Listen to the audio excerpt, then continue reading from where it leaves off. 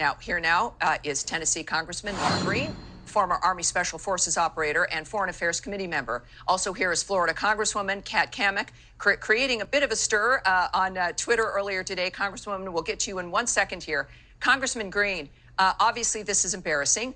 We clearly see that important people, the Joint Chiefs of Staff, his Secretary of Defense, State Department, seem to not be communicating. He's being contradicted by his own people pretty much in real time, like within an hour. Tell me your thoughts on this within your position and certainly your experience with Afghanistan. Sure, and thanks for having me on. Joe Biden has created the greatest hostage crisis in American history. He's a clear and present danger to the safety of Americans. We have 10,000 Americans who are stranded on the other side of the wire there in Kabul, and for days they've implied they wouldn't even go after them. You had to have the British and the French go after their people to motivate our president to actually go and do something. And I blame the president for that. You know, in the press conferences I've heard with Mark Milley, he said this the other day: that's a policy decision and we are ready to execute. That basically tells me that he wants to do it. He wants to act, but he needs approval from the commander-in-chief. And this commander-in-chief has lost complete touch with reality. You've pointed out many contradictions that are directly from Joe Biden himself. Now, granted, State Department, they have utterly failed. I've got tons of friends in the military. They're telling me they've been executing the missions that the commander's given them.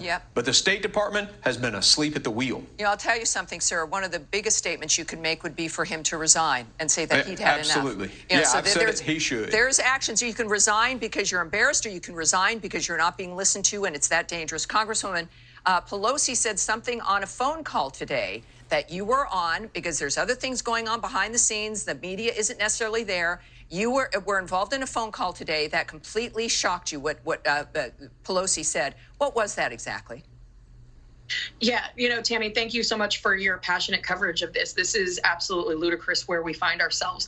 And, you know, my colleagues and I, we were on a call today with SecDef Austin, with Secretary Blinken, and with General Milley. And the first question, when they opened it up to members of Congress, went to Speaker Pelosi.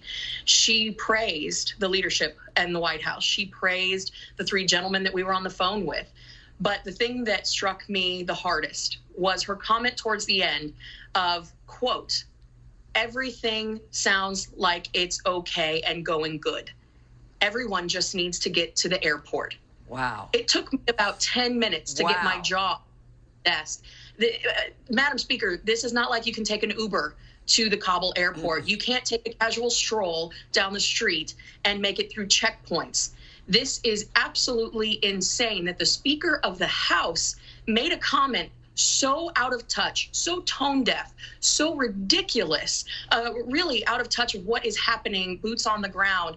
In my office alone, we have over 150 individuals, U.S. citizens and visa holders that we are trying to get out of country. They are sending us videos where they have been beaten, where they are hiding from the Taliban. They can't talk on the phone because they are literally in hiding. They are emailing. This is insane. This is the Speaker of the House. When you talk about a failure of leadership, again, the boots on the ground, they're getting it right. It's the suits in Washington that have failed. There's a crisis of confidence with the White House. I think this is what is so disturbing Americans and the world, and that's what's making this so dangerous. Truly disturbing, of course, after what you've discussed about the Taliban, what we know is happening in Afghanistan. Listen to this. The Biden administration refuses to call the Taliban our enemy. Listen to this. Does the U.S. military consider the Taliban an enemy? Our focus right now, the thing we're working against right now is time and space.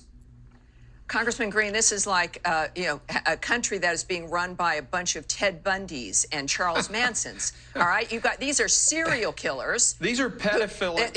They sexually abuse children. They're savages. They sexually enslave men and women. This is insane. My friends. What is your people you know have been murdered by these individuals? What do you think of this lack of a willingness? What does it mean that we won't call them the enemy of this country? Well, this is so typical of Democrats. Whether it was Carter, who wanted détente with the Soviet Union, Bill Clinton, who pulled out of Somalia as soon as we got a bloody nose, and that brought about al-Qaeda, Obama, Biden actually pulling out of Iraq in 2011 to create ISIS. This is just who they are. They can't name the enemy. And the Taliban killed my friends. The Taliban killed hundreds of Americans. Our allies have died, and they can't call them an enemy? They're marrying 6-year-olds. This is a sadistic, pedophilic ideology. They are the enemy, and they should be crushed. What we're doing right now is absolutely absurd. We're just basically capitulating and running away. You know, and I'm sorry. Well, go ahead. it seems to me, Congresswoman Kamek, that they almost wanted some kind of thing to celebrate on September 11th. None of this makes any sense. It sounds insane. We've got about 15 seconds here with the last word. What do you think of this entire rollout and what this means? This entire drawdown withdrawal has been motivated by politics, pure and simple. 9/11 was a political date to meet. Now we are seeing that has been moved up. There's no question. This is exactly why politics should not be driving policy. That is why we have a crisis in the confidence of our military leadership, and that includes the commander-in-chief. I agree wholeheartedly with my colleague, Mark Green. These people are the enemy. There is no legitimacy in their government.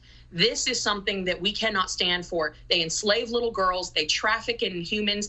This cannot stand. Yes. And I have to tell you, the women and girls that have grown up under the last 20 years, they're in for a horrific future. We need to get very serious about getting our people out and then dealing with how we are going to respond to not only the inventory of arms and munitions that we have left behind, but the human rights violations that are going to occur under this Taliban rule. Very good point. And for those who say that this is none of our business, this is just their business, this is a cancer. It will move with Iran and with Russia, working with China. This is the kind of thing that does not stay put. This is about who we are and also worrying and caring about this country. And we can walk and chew gum at the same time. None of this had to happen. Getting out of Afghanistan, I think Americans are united in that. This was a complete catastrophe, and that's what we're talking about.